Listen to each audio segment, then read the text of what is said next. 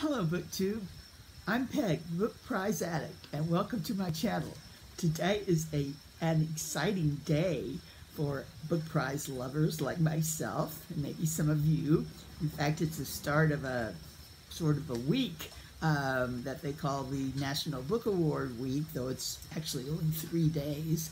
The National Book Foundation, which presents the National Book Award, has a way of showing their long list for the best of the year in staged intervals, and for the next 3 days there will be 2 a day, and I plan to talk about them all because I really enjoy seeing what's on the different lists. Now there's some I will talk about more than others, but I thought I'd start today with the Young People's Literature Long List, which just came out about an hour ago.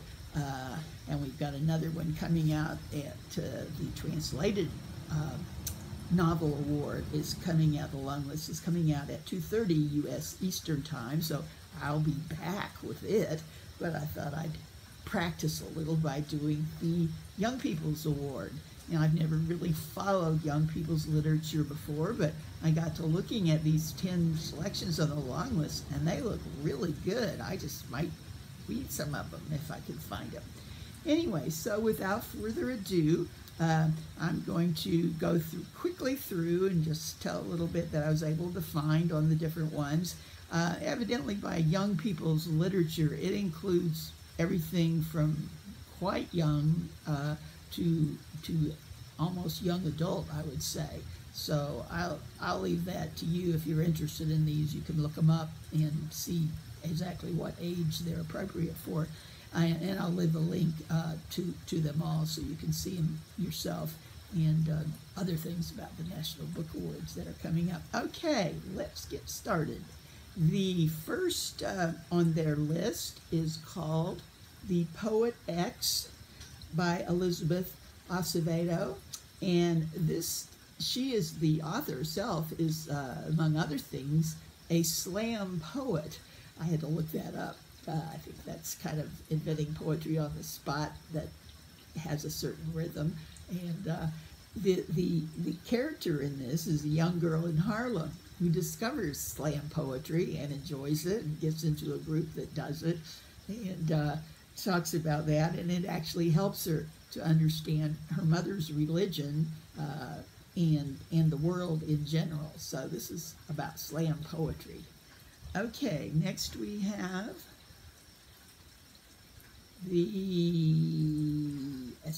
Assassination of Brangwyn Spurge. This is by 2 men authors, both of whom have won prizes before in both the National Book Award and other categories for different types of writing they've done. This one actually, I guess you would say it was a fantasy. It deals with a warring elf and goblin kingdoms. It has witty mixed media illustrations, and supposedly it has biting social commentary on politics, etc. So that sounds interesting.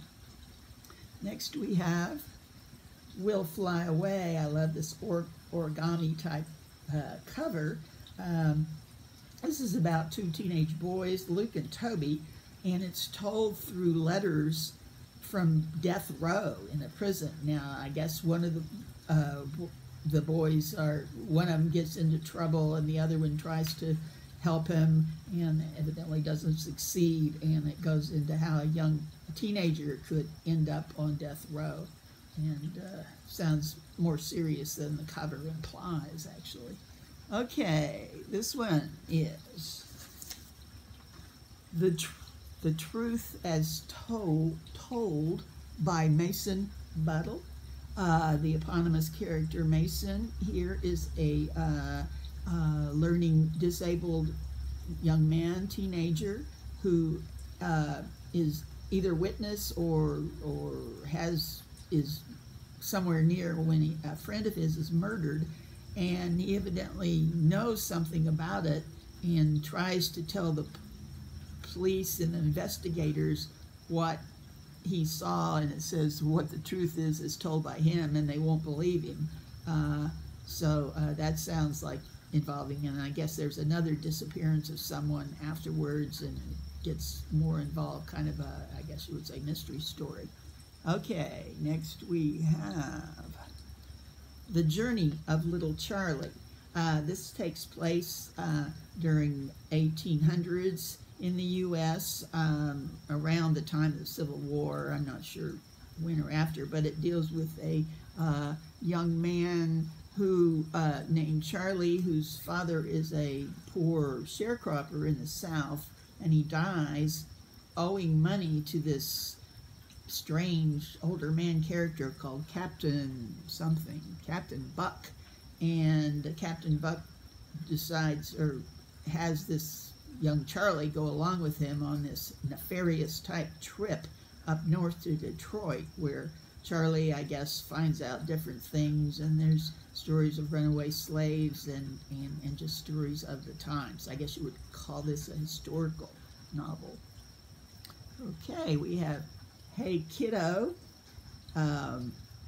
This is a graphic memoir and about a young man, the author, who is raised by his grandparents because his mother is a heroin addict, and it tells how he lived through all this and actually the path he took to becoming an artist. Let's see, where's the? This is a Polish named Jared Kraska. Anyway, you can find it. Okay, next we have A Very Large Expanse of Sea.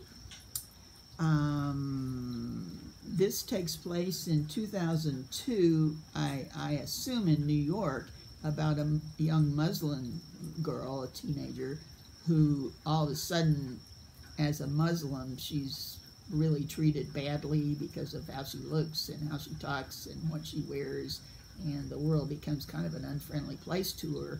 And she does meet a boy from, as it says, a different world, and learns more about how to get along in the world and what the world is in those days. Okay, next we have Blood, Water, Paint. This takes place in Rome in 1600s. Deals with a young woman whose mother dies, and her father is a painter, and evidently she has a choice between becoming a nun and becoming a helper in her father's art studio and mixing the paints for him, which she chooses the latter, and actually, I believe, becomes quite a famous woman painter.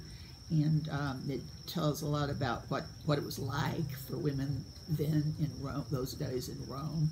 And I guess, again, this would be a historical novel.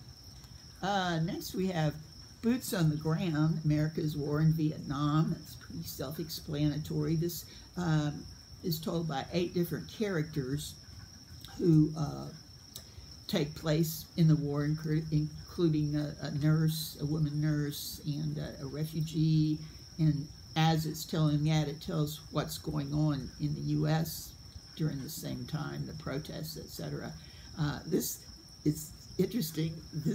I lived through this time, and I find it interesting because of that. But for young people today, it's a way to learn what their grandparents probably went through, maybe great-grandparents, I don't know. Anyway, so, okay. And lastly, we have What the Night Sings. This, again, is a historical novel. Takes place in right after World War II in Germany.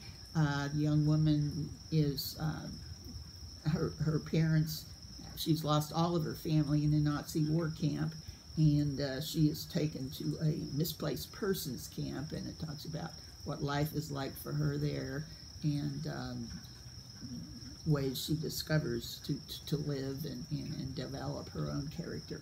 So actually all these sound good. If you've read any of them or any sound interesting, let me know. I may try to read some of them.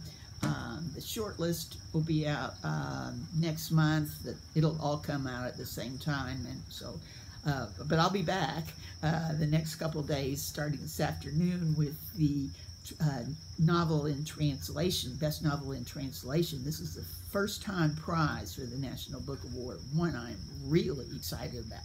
So I'll be back to talk about that soon. Okay, bye.